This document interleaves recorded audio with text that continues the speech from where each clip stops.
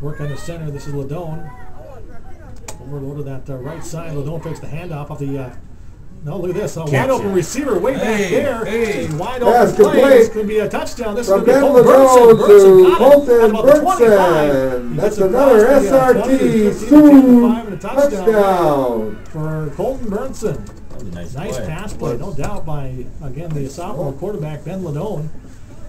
As Lodoen faked the handoff. Hope they can do that a lot next year. Jason Huber. Then Huber went on the flats off to the right. It looked like they were going to pass it to Huber. Instead, he found a wide open receiver further, about 10 yards down the field, further than Huber was. And that was Berentson. Berentson then caught it and ran it into the far right corner of the end zone.